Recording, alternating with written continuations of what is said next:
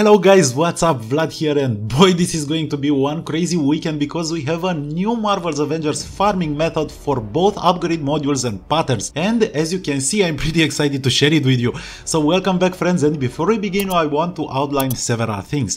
The first one is that yesterday we have discussed how to farm upgrade modules and how to farm patterns in Marvel's Avengers using the DNA keys we get while farming Polycoron. In yesterday's video, you also saw that DNA chests contain various patterns, and some of you already used that method to get epic patterns and even legendary patterns.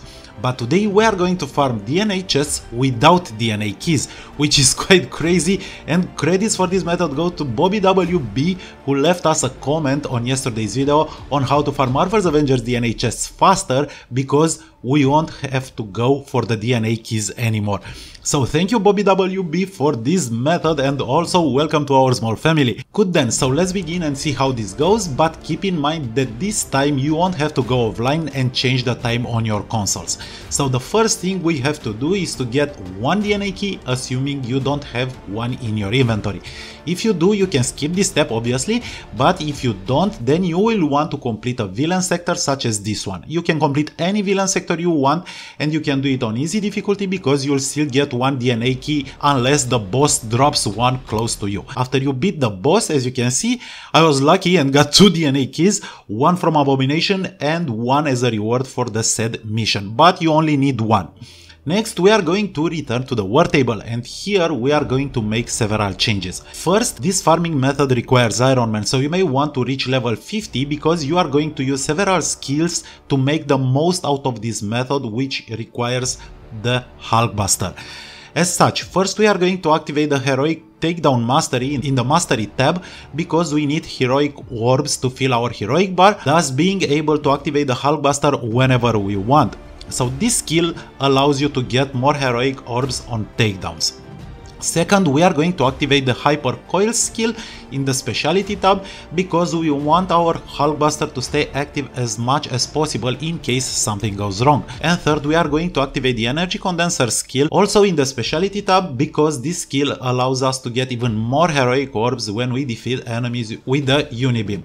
These are the changes I suggest you make, although just so you know, they are not mandatory, but Iron Man is. Next, we are going back to our beloved Elite Snowy Thunderbolt mission, where we are going to farm the same DNA strongboxes as yesterday.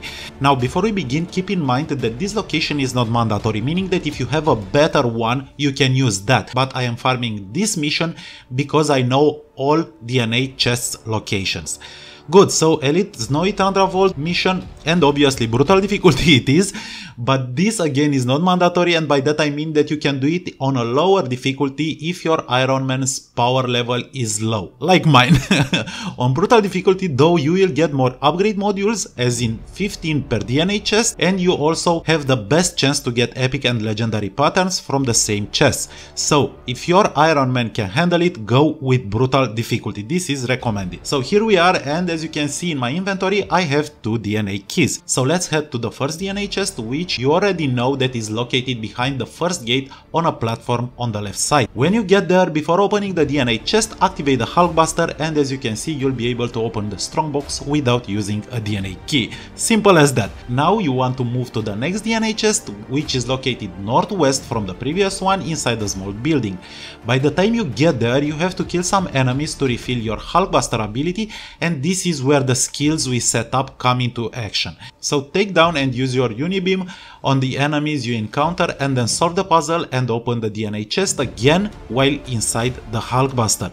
Moving on, we need to head northeast towards the large antenna in the distance and obviously refill the Hulkbuster by defeating the enemies we encounter, and then activate it again to open the next chest. Finally, we are going back towards the first gate, and here we go left where the elite enemy is located. Refill your Hulkbuster on the way by killing the AIM enemies near the hostage cage, then head north, and in front of the AIM gate in the mountain on a balcony you'll find the final DNA chest you need to open, while inside the same old Hulkbuster. And that's it, you have farmed all DNA chests, and if I open my inventory you can see that I still have the DNA keys I started with. Amazing, right? So if you are playing this on brutal, even though I didn't, because my Iron Man sucks, you will get 60 upgrade modules per run and maybe some patterns, as I have shown you in yesterday's video. So I hope you guys enjoyed this video, and again, credits go to Bobby WB, and until next time, stay safe and have an amazing weekend.